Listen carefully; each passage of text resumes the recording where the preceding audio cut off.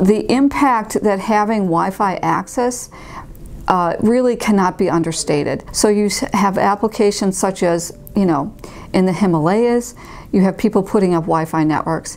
In remote villages in Canada, you have Wi-Fi access. The ability to, for example, make what in the past were very expensive telephone calls over voice over IP, over Wi-Fi, has been game-changing and life-changing for so many people around the world. The advantage of having a standard for a particular technology is that vendors, multiple vendors, can develop to that standard and develop interoperable products. One of the applications where we see an example of the benefit of this is the deployment and use of 802.11 based and Wi-Fi based networks for disaster recovery and emergency services applications. Well, there's a couple ways to be looking at this. First of all, let's think about what we do in everyday's world. And I think the best example that one could look at is social media, okay?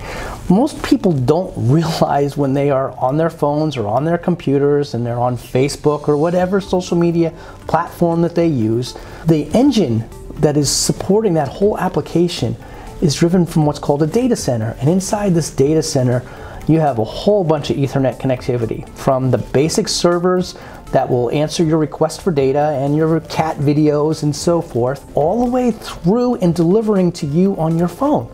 Okay, so you make a request on your phone. You're probably at home, and if you're at home, you're probably connected to Wi-Fi. The other side of that Wi-Fi, guess what? There's probably an Ethernet connection there. Going through the network back to the data center, I'm pretty sure you're going to be going across an Ethernet network somewhere along the lines. But then once you hit to the data center, you are definitely going to be seeing Ethernet. So I think the problem that people don't understand is that they don't see that cable anymore. They're connected wirelessly, so they're thinking, oh, this is all done wirelessly. No, everything behind the scenes, all the infrastructure that's supporting it, that's all Ethernet.